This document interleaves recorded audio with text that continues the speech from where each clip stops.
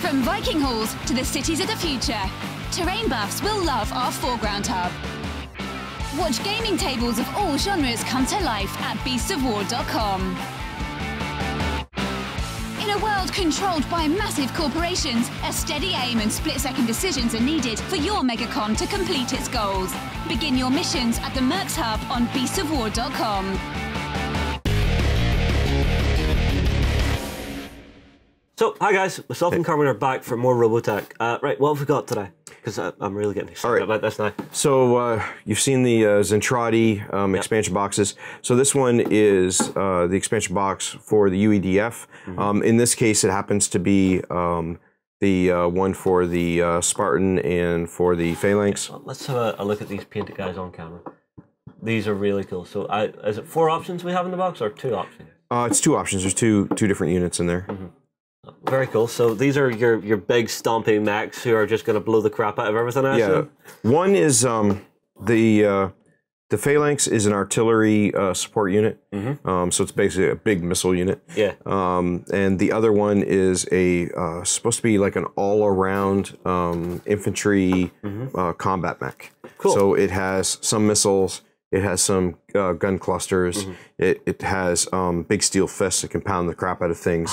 It can carry the GU-11 gun pod from a Valkyrie.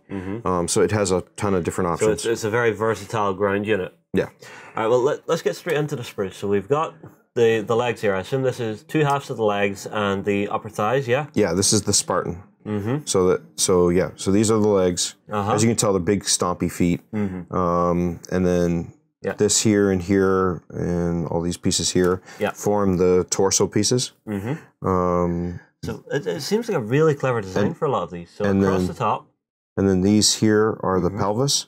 So the 2 pieces that you have to glue back to back to form so these go together. Yeah, so if you look at the back, all these are all formed from 2 pieces that are glued together and then put together. Yeah, it's a very clever design to actually have on the sprue. Because to keep all the detail. It's because if you look, I don't know how close that camera can reveal. That camera's pretty damn close right there. Okay, so you can reveal it has all like the little inset, you have patterns here and that. Little in-cut pieces that the sculptor has put in just to add that little bit of extra flavor like to it. all the armor detail here on the legs and stuff.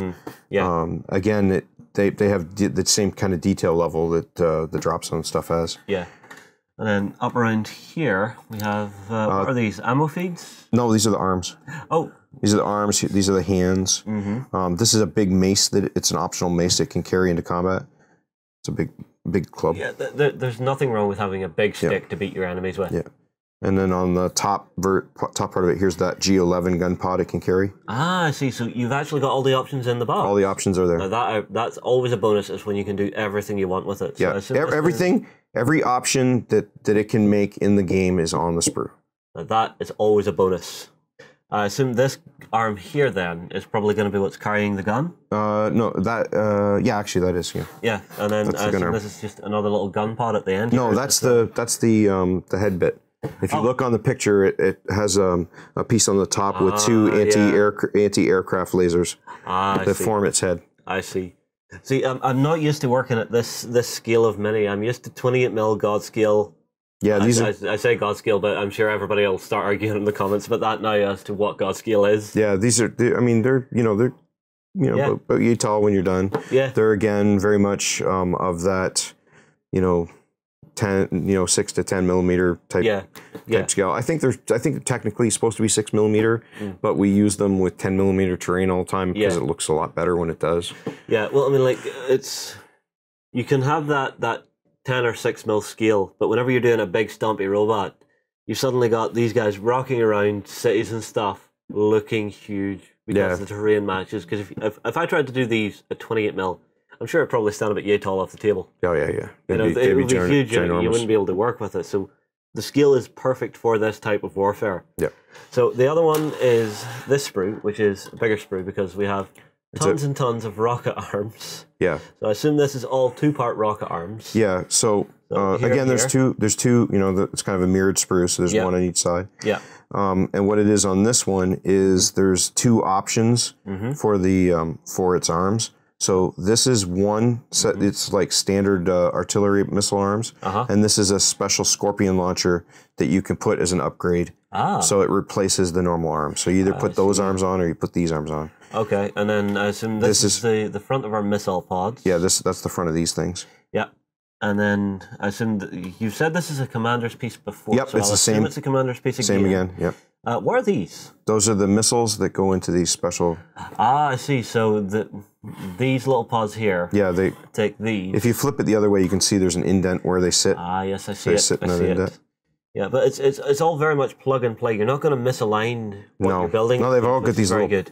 You know, all these little plugs and holes, so you can't really. Yeah. So mind you, though, when you put them on to the body, all the robots have a lot of movement. So you're not nice. Like you're not this. Yeah, it's not the old classic 80s knife and fork pose. I'm a mini. No, they've all got a fair amount. I mean, these guys literally they can only do this because they're giant. They're big drums. But I mean, you can put them with the missile pod doors open or closed. Or is that these with the M on them? Yeah, those are the missile pod doors. Yeah, and then I think I'm going to take guesses here. I assume this is a waist. Yep, that's the waist.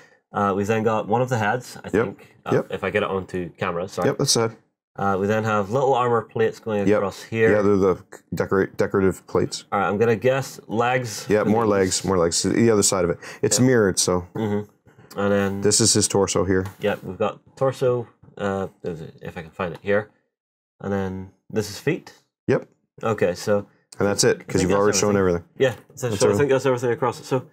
That's a very cool, very easy sprue. So if it's someone that's not really used to miniatures gaming, I can see what you've done here with converting role players to miniatures games. You've kept the kits light and easy, but chock full of detail, so that when they eventually do get across to painting, they're going to sit down and go, right, I've got tons of detail to work with here. Let's rock and roll. I can't really see very well anymore.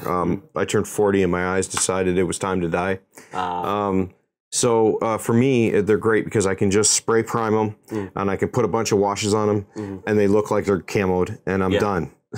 So for me, they're great and it works really well. Yeah, well, I mean, like it all seems like light, easy miniatures is the way to go in this game. They seem to be designed. It's an easy step into the game, and when you're expanding, it's still easy. You're not getting overloaded or overcomplicated with stuff, which is absolutely perfect. And with these ones here.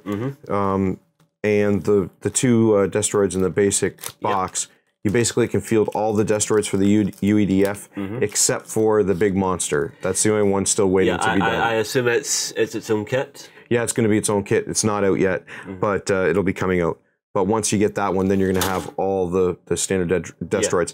Also, although I didn't bring the rest of them just because I didn't have room on the plane. Yeah, well, you came all the way from Canada to visit. There's expansion boxes like this for... the Tomahawk and for the Defender, they come in a two-part box like that one. Yeah, so we're suddenly seeing all the and there's one for the back up. Yeah, and there's one for the Valkyries where you can get an expansion box for the Valkyries. Very cool. So yeah, well, I mean, like we've got the stat cards here as well. So this is the artillery guys.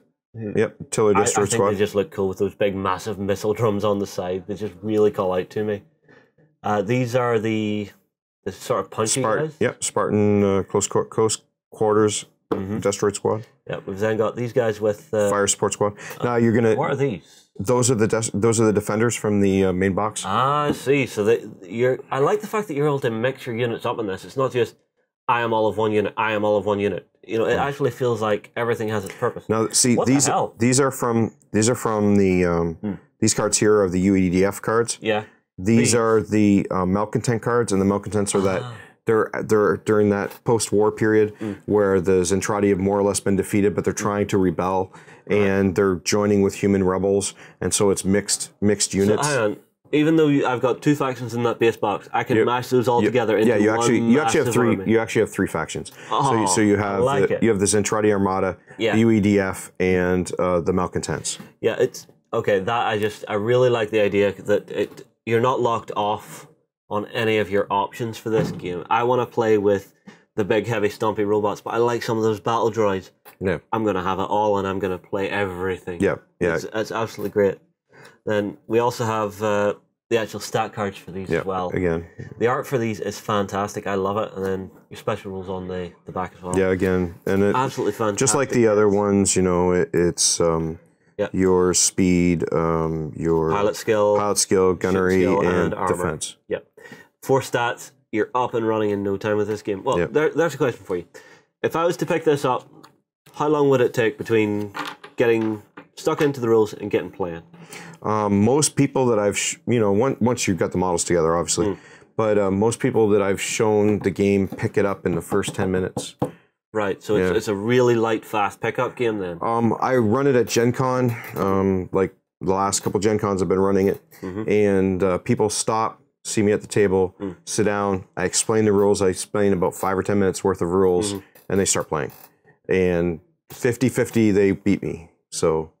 So it's not a game where the old master will always crush you from cheesy ancient tactics? No, I mean, if I want to be an ass, there are things you can do. Oh, yeah, but there's that tactical depth to be the beardy guy. Yeah. But I mean, if you're just playing a straight friendly game and you're not doing everything that unit can do, then they got about a 50-50 chance of winning without just sitting down and playing.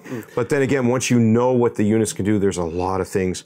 There's one tactic that I call the Zentraedi Stomp, where you take a unit of Battlepods, and the other guy has his Destroids, and you run up and surround the Destroids with a ring of Battlepods, and you just kick it to death. Because he can't shoot at you because you're surrounding him, and he can't get out because you're surrounding him, and you just stand there kicking him to death. And of course, Battlepods have no arms or anything, so you just stand there doing this shit stomp, Well, you're in Ireland, so I think you can just call that one the Riverdance. Dead. It's sort of a silly tactic, but it works really good. That just sounds hilarious and fun. I play against John a lot, and me and John are best mates, so sometimes we do stuff deliberately to try and piss the other off. Yeah. If we start playing this, I'm going to do that just for badness, because I know hilarious. John, the face will start to go red, and the dice will fly across the room, and I will sit down later and have a laugh about it. It's hilarious, especially when you have tomahawks, because tomahawks are basically the armored tank of this game. Yeah. And they represent firepower that's pretty extreme, and Battlepods in relation to that are pretty wussy. But if you do that tactic, they suddenly neutralize that guy, and they neutralize him for several turns. Because I mean, the tomahawk can get out of there. Yeah. He can get, because he's got a lot of armor, so he can slowly soak it up and eventually fight his way out of it. Yeah. But it takes a long time. Yeah, so it's just a massive pub brawl. Yeah, it's really fun. Sounds absolutely amazing. Thank you, Carmen. It's been a pleasure having you on for these unboxings, guys.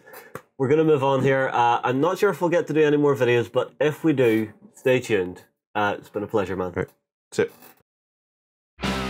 Progress comes to a world of magic as science and the arcane combine to make marvels. Meet steampunk inventors and orc mystics at the Volsung Hub on beastsofwar.com. Become a general of mighty armies at the Kings of War Hub. Take command of elves, dwarves and orcs in this game of masked fantasy combat on beastsofwar.com.